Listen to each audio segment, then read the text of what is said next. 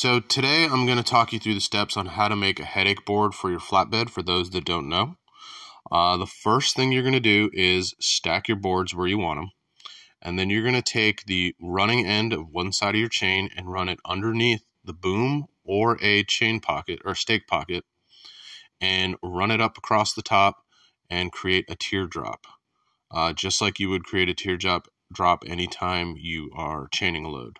So go ahead and connect your clevis hook to a chain link and go across to the other side, and you're going to do the exact same thing, making sure that you run it inside the rub rail underneath a stake pocket or one of the booms.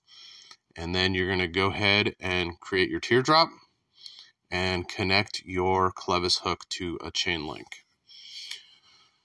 Then when you come down into the middle, you're going to tighten your binder just like you would any other load. Now, once it's tightened, the chains running across the front and the back of these boards are going to create the downward force and the force forward and back to prevent those boards from moving. That way, in case a load shifts, these boards will stop it and not move forward.